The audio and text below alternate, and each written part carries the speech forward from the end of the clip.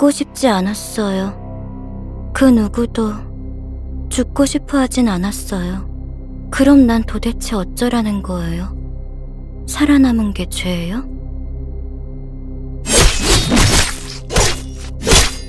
일어나. 아직 이곳을 나갈 수는 없어. 너는 죽을 수 없어. 왜? 여자를 놔줘!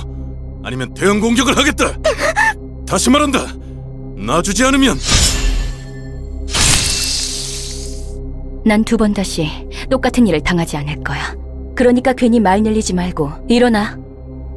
기절했군.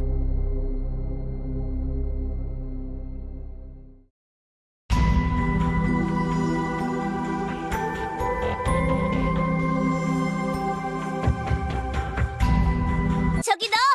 기다려봐!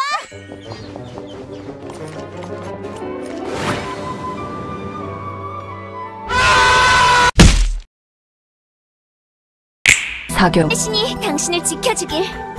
난 주바이 기사단의 정찰기사 이도라야. 예전 엘사에서 근무했던 유리예요.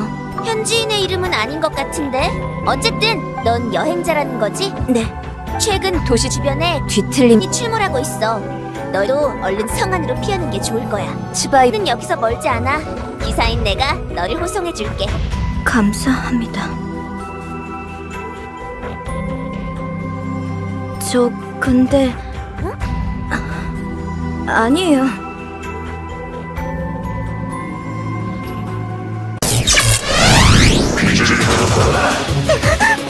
무슨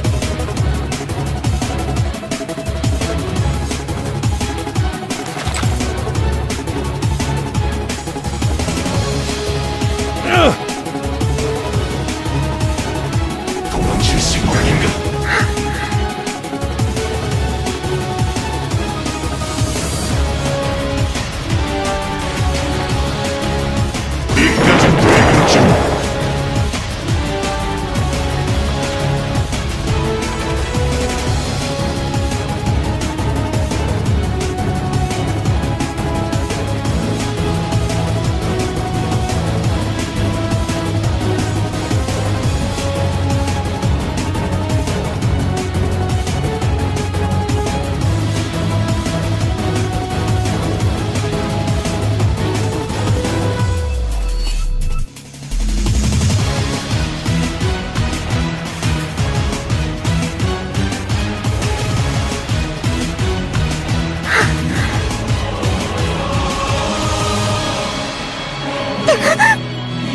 그냥 못하지.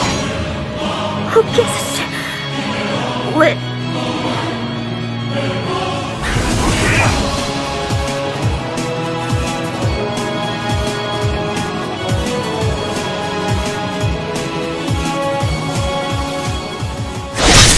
저분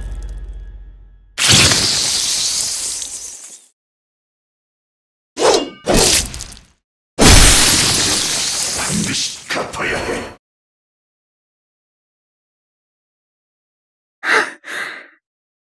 감사합니다.